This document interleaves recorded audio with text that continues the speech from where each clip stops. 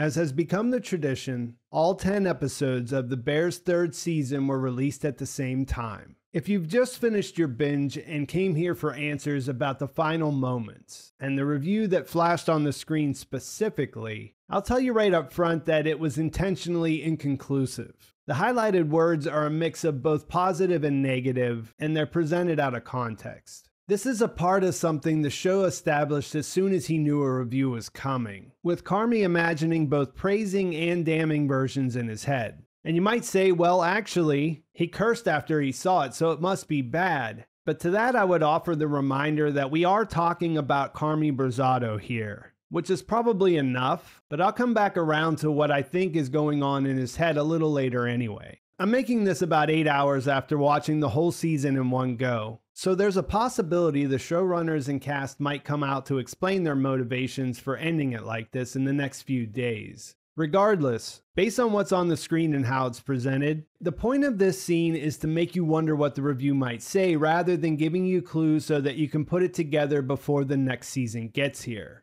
No amount of freeze framing will help you solve the puzzle because you can't even say for sure if he opened the article or if the words they show exist in it rather than being figments of his anxiety-soaked imagination. If that's not enough, the to be continued card should do it. And I suppose that's the other thing I should get to up front. Is that even an ending? Is season 3 even complete? And if so, did one of the best shows of recent memory just deliver its worst season, meaning the whole thing is ruined? I imagine mileage will vary on the first of those points, but for the second, no way. After spending more than a month doing a close rewatch and breaking down every episode of The Bear, I can see an argument for this not reaching the heights of the previous installments. Part of what made those first 2 seasons so great was the intentionality and the payoffs. In the early episodes, season 3 seemed to be following that same pattern. It introduced a bunch of different story threads that my previous viewing experience told me I should pay attention to, expecting them to be resolved by the finale. When it turned out that they weren't, I'd be lying if I said it wasn't unsatisfying, if not disappointing. Another part of the show's success is its potential to summon emotion or floor you with it at just about any time. And that can make for an exhilarating but also exhausting watch. Season 1 took us through the grinder of working in the Beef's chaotic kitchen in the wake of Mikey's death, but it delivered an uplifting ending through his final act. Season 2 ended in disaster for Carmy, but balanced that out by having several other characters experience tremendous growth along the way that contributed to the restaurant finding success in its first night, even in his absence. There's tension and tragedy, but also release. Season 3 didn't just end on a single cliffhanger about what the review will say and how that'll affect the Bear's future. It left all the big questions it encouraged us to think about unanswered. When I finished, I felt sure that this would lead to some backlash online, and maybe even some poster coining the term filler season. But here's the thing, burritos. Not resolving these things was a choice. And season 3 and 4 were written and filmed back to back, while The Bear has done something that almost felt impossible in the current era by releasing a new season every year. This one is different, but all of what made the show great is still there. The payoffs are delayed, but for me, it's earned the benefit of the doubt, and I'm willing to wait to see what they have in store. Call it a part 1 if you have to, but maybe don't pass judgment until you see how it plays out. Now let's talk about what happened in the finale and what it means for the future of the series. Going into the finale, a lot is up in the air. Uncle Jimmy has confessed to Carm that he'll have to close the restaurant if they get a bad review, which may not be the worst of it based on the conversation he has right after that with his numbers guy, the computer. He's taking a hit in the market, and the new character urges him to give Carmy a deadline to turn things around, and if it doesn't work out, just to promise to make things up to him down the line. Sydney has avoided signing the partnership agreement that would make her a part owner of the Bear on paper for most of the season. She has what's arguably a better job offer from Chef Adam, the former CDC from Ever, who has found himself free to open a new place because Chef Andrea Terry has decided to go out on top and close her restaurant. This sets the stage for Ever's funeral dinner, which is sort of the opposite of last season's Friends and Family at the Bear, which is where most of the finale takes place. Carmy spends the whole season in a hell he created for himself through his list of non-negotiables, and the idea of creating a new menu every day to push himself creatively. This causes him to ignore the budget and Sid's input in this thing they're supposed to be building together. A thing he said he wouldn't be able to do without her, all in service of not confronting the things that are truly bothering him. He's also bombarded with memories and images of negative reviews and haunted by what happened with Claire. Haunting is also a Fact family thing that gets introduced when a new Fact brother, Sammy, who's played by John Cena, shows up to get the restaurant ready for a photo shoot. It basically consists of the haunter doing a bunch of weird things to make the hauntee feel uncomfortable. This family tradition leads our original Facts, who provide most of this season's comedic moments, to make the connection that Claire is doing the thing. She's haunting Carmy. He argues she wouldn't do that because that would be chaos and she's peace, but then realizes they're right, but still never works up the nerve to call her and apologize. The Facts take it upon themselves to try to intervene at the hospital where she works, but Claire has to chase them away after thanking them for trying while reminding them that she hasn't heard a word from Carmy since the walk-in incident. The problems pile up for Carmy throughout the third season, and his pursuit of perfection through his food as a place he can go doesn't feel like a sustainable solution. Even if he can distract himself, he's driving away everyone around him in the process. If the review is good, it'll just feel like what was supposed to happen and justify all the unhealthy choices along the way. And if it's bad, it will crush him and reinforce his belief that he doesn't deserve happiness. He literally can't advance and learn to find peace, especially not with Claire, without addressing his past, which is why Season 3 takes us there so often. Very early in the premiere, we see a flashback to when he first arrived in New York to stage at Chef Daniel Boulud's real-life restaurant, Daniel. This appears to be a positive experience that is immediately contrasted by the first of many flashbacks involving the abusive Chef David, who first appeared in the show way back in the second episode. After he slams his dish for having way too many components, we see where Carmy picked up his habit of cutting tape off of the dispenser with scissors, and the suggestion to subtract, which he writes out and sticks on Carm's station as a constant reminder. As far as his dishes go, this is probably sound advice, but also one that's wreaked havoc on his personal life and mental health, which is something that will come back up when they meet again in the present during Ever's final meal. Before we get there, the finale opens with another flashback of the fond memory variety, from Carmy's time at the 3 Michelin star French Laundry in California. Its real-life chef Thomas Keller thoughtfully teaches him how to truss a chicken when Carm has to prepare the family meal on his first day working there, something he'll have Sydney do on her first day at the beef. He also imparts some wisdom he picked up from his first mentor, that the reason cooks cook is to nurture people. He emphasizes this part of the profession and brings up the idea of legacy and trying to come in every day trying to do just a little better. This and Chef Terry's final words to the diners during the funeral meal about how their profession is more about the people than the food work together to highlight how everything Carmy's been doing this season has been backward. Instead of following in their footsteps, he's been behaving more like Chef David. And when Carm realizes he's there, he checks out on everything else happening around him. I could try to insert a joke here about him not missing much, since I think the conversation at their table is the weakest part of the episode. But I mean, I get it. I imagine if you knew who any of these famous chefs were going into the episode, it might be pretty exciting to see them. I had to pause to check the names, which I mostly first encountered when the articles about them flashed on the screen, so it felt a little indulgent. Not because what they say isn't fascinating as it relates to art or practicing your craft at an incredibly high level, but more because these are things the show already did a brilliant job of conveying through Marcus and Luca's conversations in Copenhagen and Richie's conversation with Chef Terry last season. So for me, this was a little much, and even though the season would end on a cliffhanger either way, it felt like it took time away that we could have spent with the characters. The finale does give us plenty of that, though. Unfortunately, we don't get a scene between Richie and Carm where they end the feud they've embroiled themselves in throughout the season.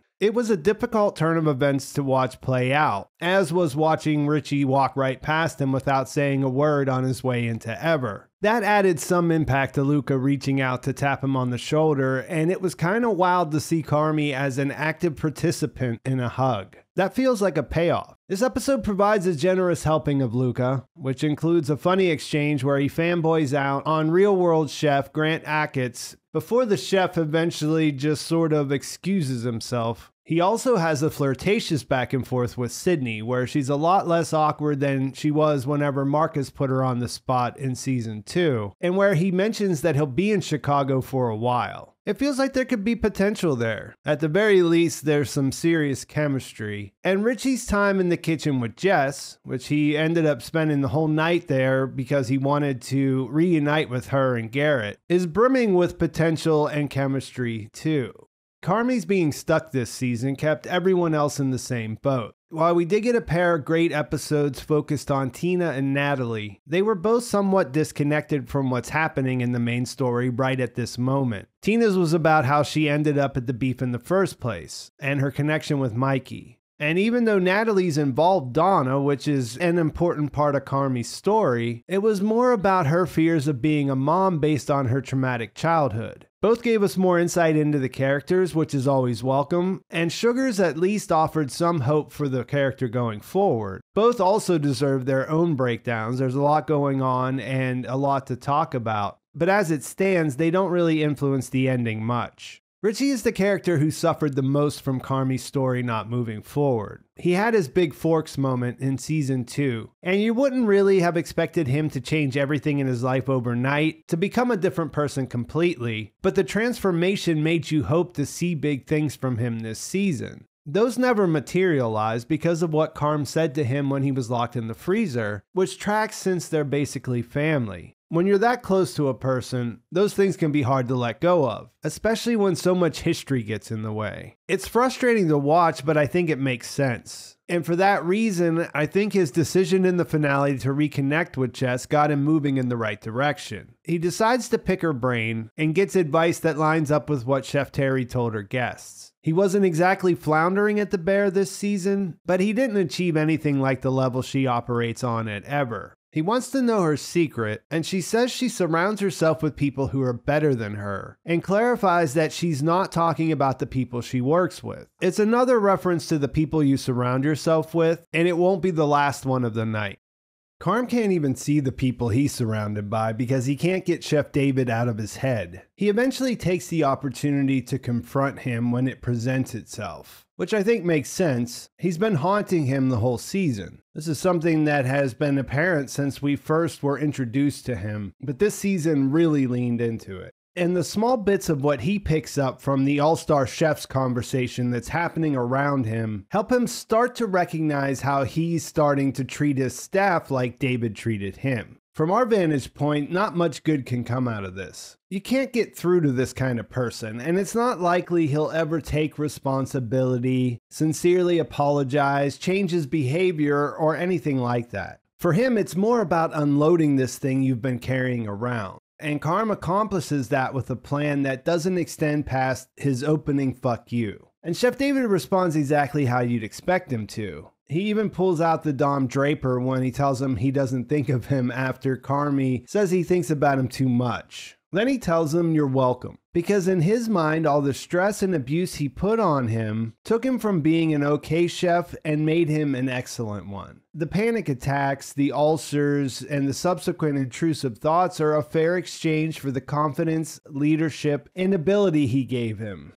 As far as he's concerned, it worked, and the price Carm is paying now is of little consequence. As mentioned, it's exactly what you'd expect, but there's also a devastating revelation for Carmy that everything he's saying, which sounds so outrageous, is exactly what he's doing in his life presently. Chef David's words are the words Claire heard through the walk-in door, and his kind of focus at the expense of everything else is what has him on the verge of losing a very good partner in Sydney. The good news is that his bringing an end to the conversation by announcing he's finally going to go take his piss and walking away completely unchanged appears to provide a sort of catharsis for Carm. His eyes are noticeably misty throughout the scene, and a tear finally falls after he leaves in a way that makes it seem like he was almost holding it back the entire time. He's overwhelmed for a moment, and then he lets out a laugh that appears to signal relief. Will that be followed by change? You'd like to hope so, but he opts not to return to the funeral, so we'll have to wait and see. His last encounter of the evening is with Chef Terry, who at the end asks him to call her Andrea the next time he sees her. He thanks her for teaching him whenever he was there, and she talks about how much she learned, which all boils down to deciding to leave it behind now that she did everything she wanted to do so she can live a life. They discuss how she's at the end of her restaurant journey while he's at the beginning, with the added comedy of him saying that he finally quit smoking and her saying she just picked it up. When he asks what she would tell herself when she was just starting, she says, "You have no idea what you're doing and therefore you're invincible." So 2 different encounters with 2 people who were very influential on his career. And I don't know, if I were him, I would shoot for trying to come out like Chef Terry in the end if I could.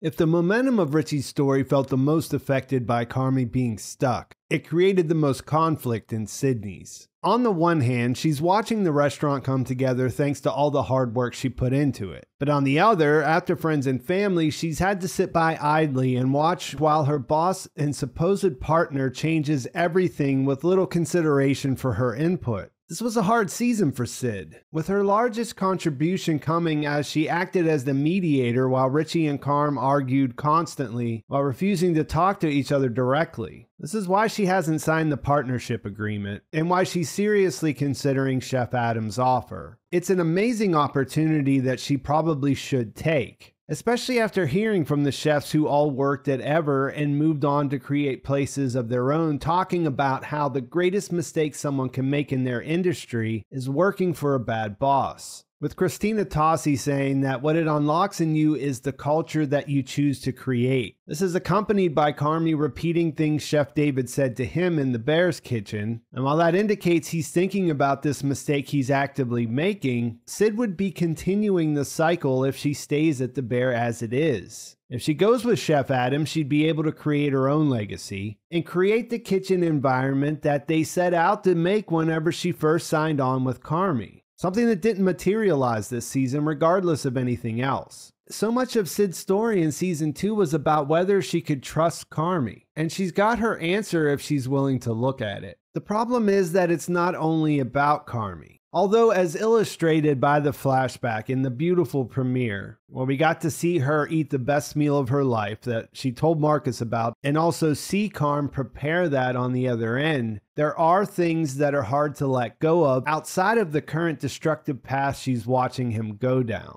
It's not just that though. And the lively after-party scene really drives this home. It's great that she has to be embarrassed that she has Chef Andrea Terry looking through her freezer that only has frozen waffles and pizza inside. Tina, Marcus, Ibrahim, and the Facts all show up and bring a keg for a handful of people. James is blaring on the stereo. Chef Terry is doing shots, putting caviar on Egos, and yelling things like "service bitches." It's the kind of night you remember forever. And it feels like family. This goes back to her conversation with Luca about having siblings and having someone to go through something with. Walking away from the Bear isn't just about walking away from a bad boss, because in a way, Carmy is more like a brother at this point. This is interesting because the thing about family is that you're stuck with them. You can choose to not have them in your life, but they're still a part of you.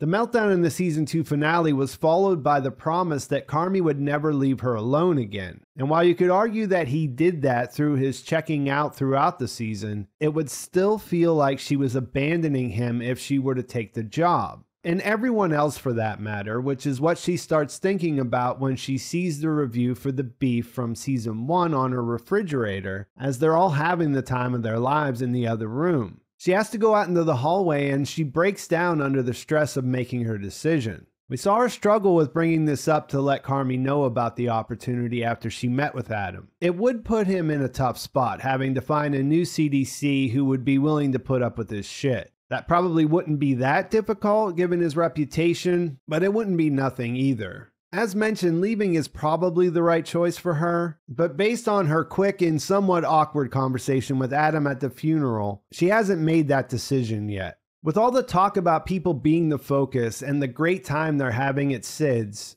of course Carm is wandering by himself when he gets the alert about the review. He was also missing when Terry took down the every second counts sign, which if you watch my season 2 video, you know I really enjoyed this detail. Given that that saying is about being present, it makes you want to shake Bear a little bit when you watch him walk down the street by himself. So in the end, Carmy is haunted by his past and can't move forward. He spent this season doing what he knows, throwing himself into his passion for making food, which provides him with a distraction from his problems while earning him accolades and recognition from his peers. While it mostly isolates him from the people around him, it has the unintended secondary effect of inspiring those same people. Plus, due to the close working environment and constant teamwork needed to get through each shift, family feelings start to enter the picture, some good and some not so good, which is just like it is. There was some forward movement. Carm confronted a ghost from his past. But the season was more about trying to hold on to something than moving ahead if you really think about it. The plot essentially reflected Carm's internal struggle and advanced at his pace. So even though the finale left us with more questions than answers, the review coming out will provide a release. It's going to force change one way or another. We'll find out what the review says and what decisions Sid makes. We'll see if we get more Luca and perhaps some Jess and Richie's life in about a year. I'm looking forward to it. There's a lot of really great stuff in this season, and I feel pretty confident the next one will be the last. So I can't wait to see what's in store for these characters that I'll surely miss after they're gone. And I think that's a great place to leave things. Please like this video if you enjoyed it. Please subscribe to my channel if you haven't already, and thanks for watching. I'll talk to you soon.